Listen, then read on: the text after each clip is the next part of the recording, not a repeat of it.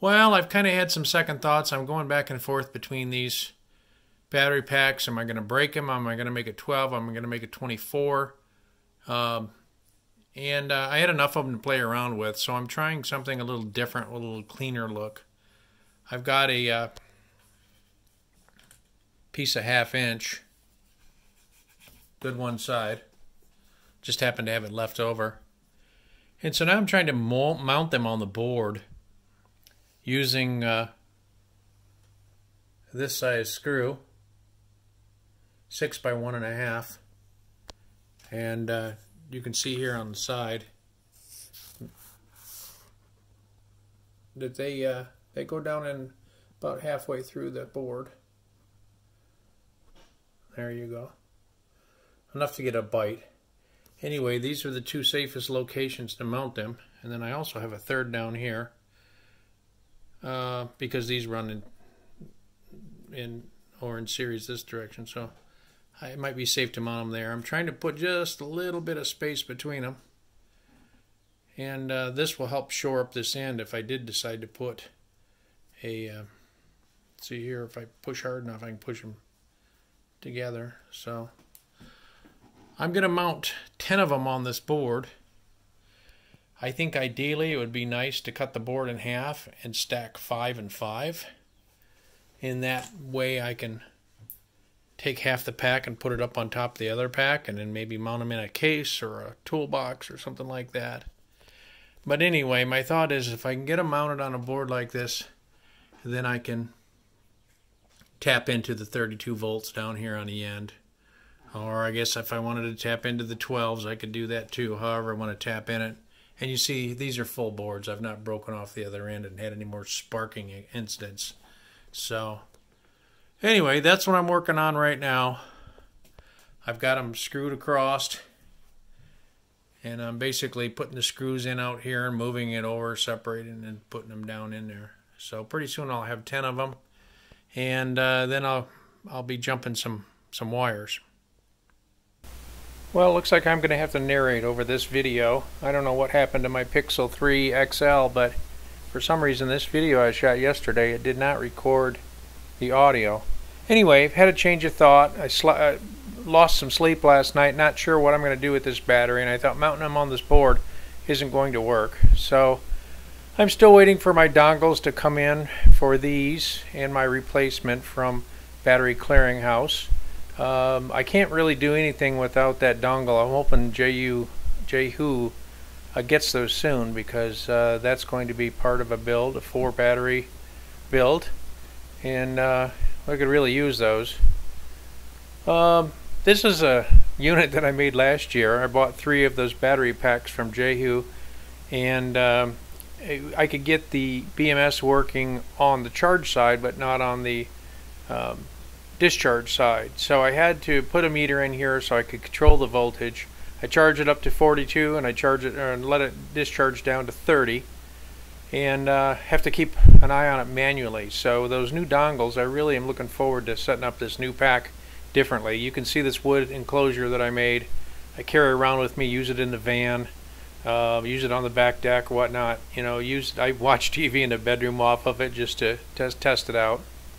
But got a hole in the side to carry it. I put holes for ventilation, but I also put a bucks converter into it to where it'll regulate a 12.2 volt output. So it's going from the 37 or 42 volt down to 2.2. Got a cigarette lighter and USB ports in it. And the cigarette lighter, I actually have a small inverter. It is a is it a Vestek 300 watt pure sine wave inverter. It's good enough in case of a power outage, good enough to use in the van to get some TV and lights going, camping trips, things like that. So that's the one I made last year. I'm hoping to do a little better job this year with these. Put it in a toolbox or something a little more substantial than a plywood box. Getting back to these batteries here, you know, I've got quite a few of these yet to go. I bought 20 of them altogether. Originally I thought I was going to mount it down to the board, and I thought, heck, what the heck, you know, maybe I got another idea here. If I put them in packs of 3, stack them on top each other, then maybe I could fit them into some type of a toolbox or a plastic carry case or egg crate, anything like that, or milk crate I should say, anything like that. So, and also busting them in half and getting the sparks kind of freaked me out a little bit. So my plan is to tap in here at 24 volts and just jump her over to the next battery, and all three of them in that pack. I can either go back here and get 12 volts and then get the opposite 12 volts on this side and combine the reds and the blacks and parallel and have a 12 volt system, or I could come up and do the 24 volt system up here using these. So I think that's what I'm going to do, is go with the 24 volt system. I'm not quite sure what I was saying here, but I'll let the video catch up with my thoughts now.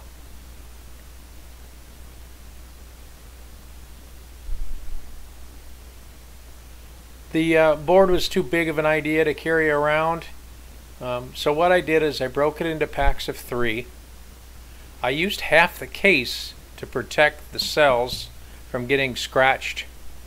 I can still tie in for the BMS leads, and the main thing is I can stack them on top each other, so the footprint is a lot less.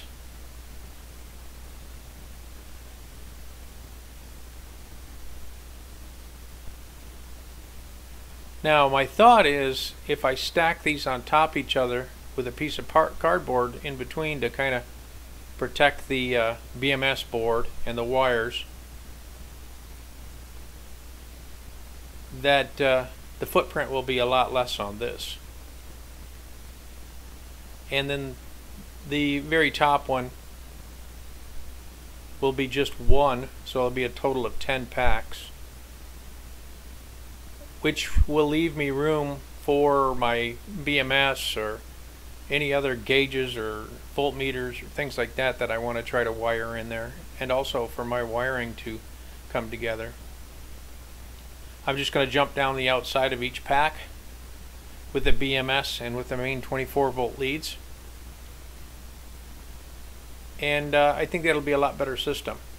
Now let me show you how I'm doing these packs, just so you have an idea of how I'm using the case. So here's a case. Pull it apart. I'm going to use half of it, the side with the posts.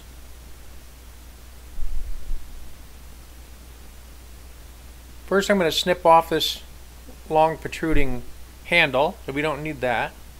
Snips off real easy with a pair of side cutters.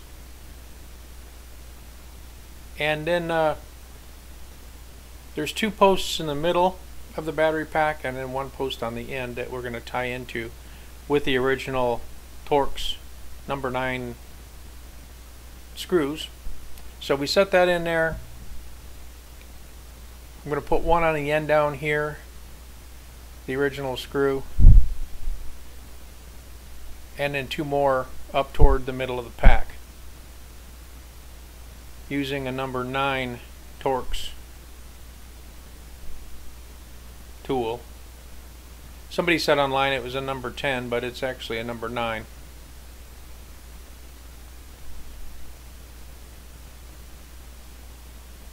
So I'm not sure what I was saying at this point, but I'll just let the video finish out here, and then hopefully the next video that I shot has sound.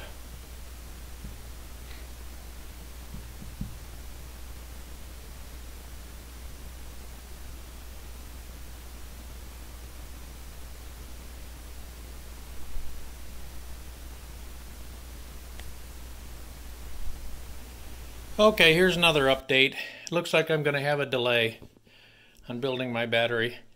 Both of them, actually. These here, we're waiting for the dongles from Jehu. Otherwise, I'm good to go there. I do have 1 more unit coming to replace one of the units because it had a bad plug on it. And then all of these new batteries, I'm kind of at a standstill right now. Here's the battery pack that I talked about building last. And I'm not able to penetrate these solder joints with my 30 watt or 40 watt soldering iron. So I had to order a new soldering iron. So while I'm at it, I ordered a soldering iron. I ordered a Daly BMS. I ordered some other odds and ends. And now that I'm sitting back looking at this, trying to see what kind of case it'll fit in, I thought, well, I'll take some measurements of it and let you know what it's looking like so far. Again, I've got three of them kind of combined together. And what my plan is to jumper the three of them here and here, so on, and then have two come out the side, go up to the next bundle, and kind of combine them all in the 24. I think I'm heading toward the 24 volt because that's what I ordered, was a 24 volt Daly BMS. But I thought I'd give you a quick measurement of what this looks like in case you're interested.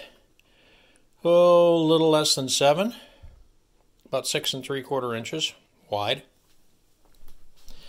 Oh, it's going to be more than 12. There's 12 there, plus an additional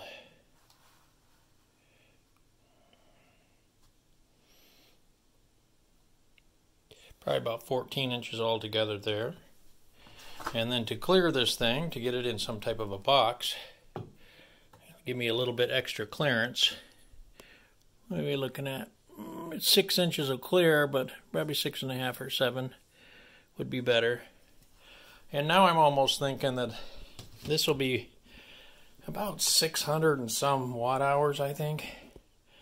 And I'm almost thinking about doubling it, maybe stacking 3 more on top. I've got 1, 2, 3, 4, 5, 6, 7, 8, 9 left there. 1, 2, 3, 4, 5, 6, 7 there.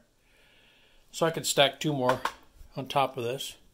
I also have these over here that I was going to make into 12 volts. So I'd kind of like to still end up with a 12 volt battery at the end. So anyway, not much progress, but I just wanted to update you.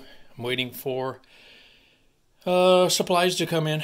So we'll catch up with you later. Consider this being part 2. And again, I'm a newbie. I'm learning just like everybody started at one point. I sure appreciate your support and kindness. Thank you.